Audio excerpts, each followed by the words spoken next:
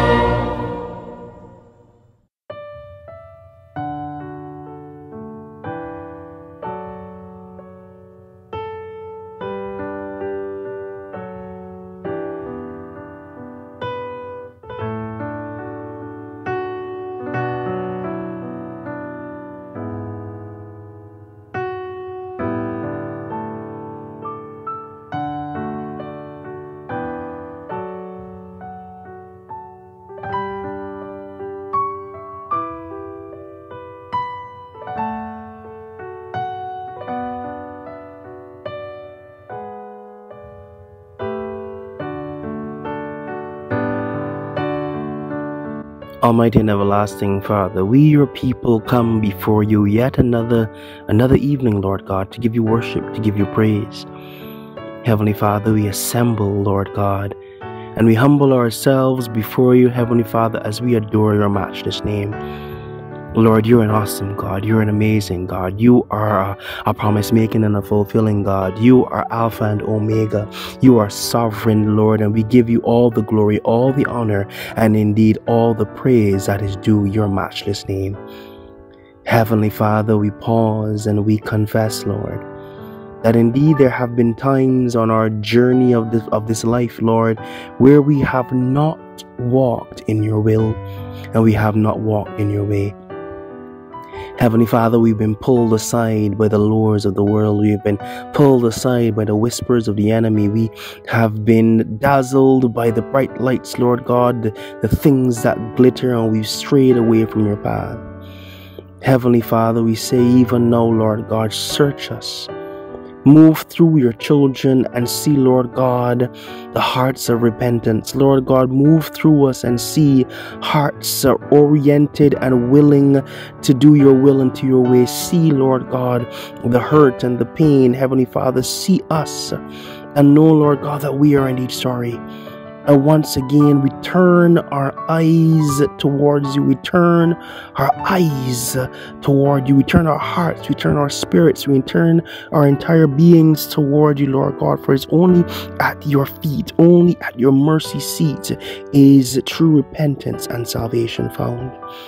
Heavenly Father, we give you honor. We give you glory. We praise your matchless name. And we say thank you, Lord. Thank you, Lord, for yet another day. Thank you, Lord, for yet another opportunity to be in your presence and to worship you.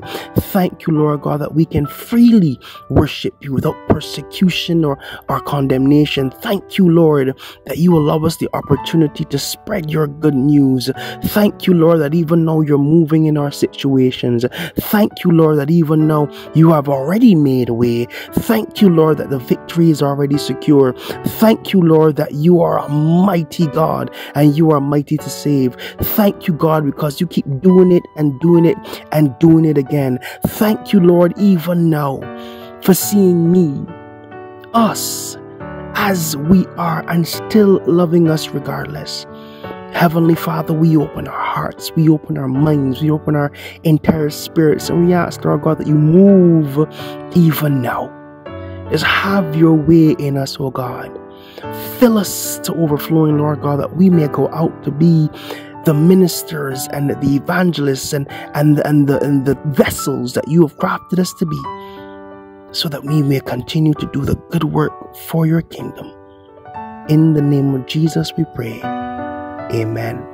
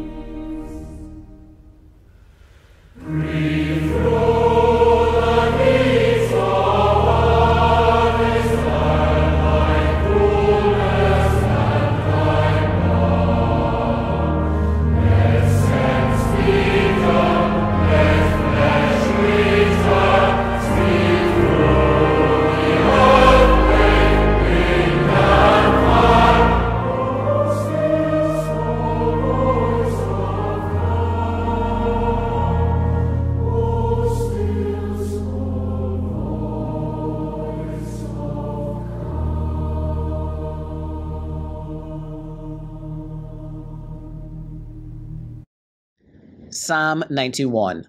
Assurance of God's protection. You who live in the shelter of the Most High, who abide in the shadow of the Almighty, will say to the Lord, my refuge and my fortress, my God in whom I trust. For he will deliver you from the snare of the hunter and from the deadly pestilence. He will cover you with his pinions, and under his wings you will find refuge. His faithfulness is a shield and defense. You will not fear the terror of the night, or the arrow that flies by day, or the pestilence that stalks in darkness, or the destruction that wastes at noonday. 1,000 may fall at your side, 10,000 at your right hand, but it will not come near you. You will only look with your eyes and see the punishment of the wicked. Because you have made the Lord your refuge, the Most High your dwelling place, no evil shall befall you, no scourge come near your tent. For he will command his angels concerning you to guard you in all your ways. On their hands they will bear you up, so that you will not dash your foot against a stone. You will tread on the lion and the adder, the young lion and the serpent you will trample underfoot. Those who love me I will deliver. I will protect those who know my name. When they call to me, I will answer them. I will be with them in trouble. I will rescue them and honor them. With long life I will satisfy them and show them my salvation. Here ends the reading of the Psalm.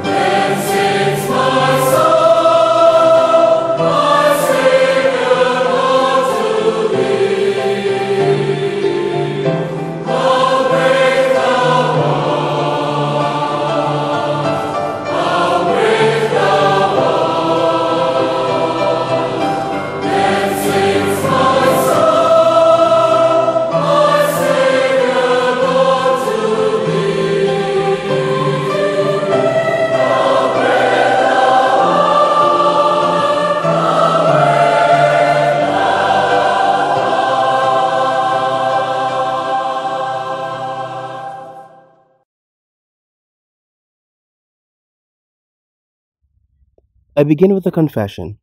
The story of Job really scared me. I can still remember the feelings of fear and dread I felt after reading about Job and what he experienced. For many years, I held the secret fear in my heart of experiencing an ordeal such as Job's, so I tried to labor, study, and strive to do all that I could to avoid it. Many of you hearing this message may be able to identify with this a bit, or perhaps not at all, but this was my reality. Now, from the path I had chosen and the decisions I had made, I believed that I was home free, and that I was only being paranoid. Things were looking good. Things were trending upward quite nicely. Then, one day, my life took an unfortunate turn, and I found myself in the middle of a semi-Job situation. I could not believe it. I could not fathom where I had miscalculated or gone wrong. I could not understand nor believe that this was happening to me. I could not understand. Rather, I chose not to understand why God was doing this to me. For quite some time, I was at a loss. In fact, I was just going through the motions until one day a friend spoke this verse into my life. I was young, and now I am old, yet I have never seen the righteous forsaken, or their children begging bread. Psalms 37:25. It struck a powerful chord with me, because in the midst of my struggle and turmoil, I neglected to remember the rest of Job's story. I seemed to have forgotten its progression, and I also seemingly forgot its amazing resolution. Why was that? How could I forget that at the end of Job's trial, God restored him and elevated him above what he was and what he had before? How could I have forgotten that indeed Job's latter days were greater than his former days? How could I have forgotten that Job himself uttered the words, "Though he slay me, yet will I trust him," found in Job 13:15. I forgot so much, like we sometimes forget. We forget because of the struggle or the threat of struggle. We forget sometimes because of adversity or the threat of adversity. We sometimes forget because of the challenge, the issues, or the problems, or rather the possibility that there may be challenges, issues, and problems. However, we also seem to forget that God does some of his most amazing work in, around, and through adversities. I'm reminded of a particular section in the story of Jacob. According to Genesis 32:22-32, it reads, "The same night he got up and took his 2 wives, his 2 maids, and his 11 children, and crossed the ford of the Jabbok. He took them and sent them across the stream, and likewise everything that he had. Jacob was left alone, and a man wrestled with him until daybreak. When the man saw that he did not prevail against Jacob, he struck him on the hip socket, and Jacob's hip was put out of joint as he wrestled with him. Then he said, 'Let me go, for the day is breaking.' But Jacob said, 'I will not let you go unless you bless me.' So he said to him, 'What is your name?' And he said, 'Jacob.' Then the man said, 'You shall no longer be called Jacob, but Israel, for you have striven with God and with humans and have prevailed.' Then Jacob asked him, 'Please tell me your name.' But he said, 'Why is it that you ask my name?' And there he blessed him. So Jacob called the place Peniel, saying, 'For I have seen God face to face, yet my life is preserved.' The sun rose upon him as he passed Peniel, limping because of his hip. Therefore, to this day, the Israelites do not eat the thigh muscle that is on the hip socket, because he struck Jacob on the hip socket at the thigh muscle. We know Jacob and his struggles. In fact, Jacob was in several struggles all at once. He was struggling with his past. He was struggling with the possibilities of the impending future. And then here, God injects another struggle. However, Israel rose to the challenge. Israel took hold of this blessed opportunity and he would not let it go. But this would not have happened if Israel had not realized with whom he was wrestling. Jacob realized this was no ordinary man and this was no ordinary struggle. Today, like Jacob, today, like Israel, today, brothers and sisters, we must realize that we are not just struggling on an earthly level. Today, we must realize that within our struggles exists a greater blessing, a greater outpouring, and within our struggle, there still exists Almighty God. I recall the Apostle Paul and his struggle with the thorn in his flesh. According to 2 Corinthians 12, 7-10, even considering the exceptional character of the revelations, therefore, to keep me from being too elated, a thorn was given me in the flesh, a messenger of Satan to torment me, to keep me from being too elated.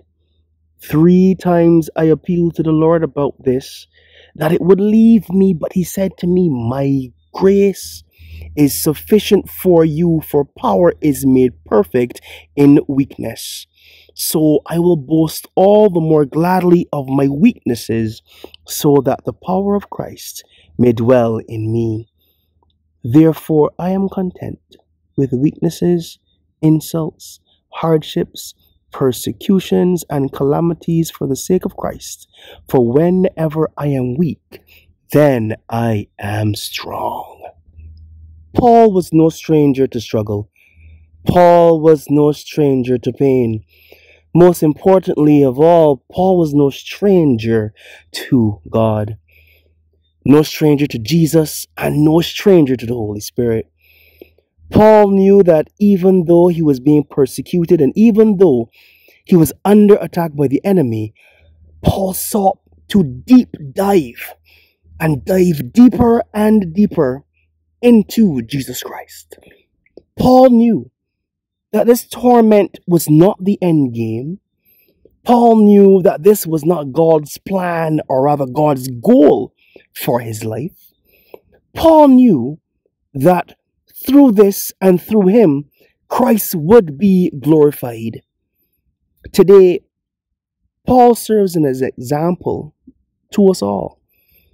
Paul shows that even when going through the fire, even when being in the lion's den, even when the storms rage and swirl around us, we can still know that we have already been saved. In our lives this very day, we are being reminded, for our slight momentary affliction is producing for us an eternal weight of glory beyond all measure. 2 Corinthians 4:17. For you see, my brothers and sisters, Jesus' sacrifice on the cross is the ultimate expression of the ultimate trial paired with the ultimate victory. Jesus took our place on the cross at Calvary so that we can know that we have the victory.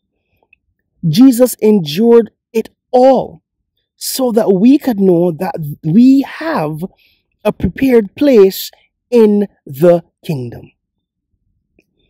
Jesus ascended to the cross so that we can lift our eyes to him in hope, in faith, in trust, and hallelujah, in love.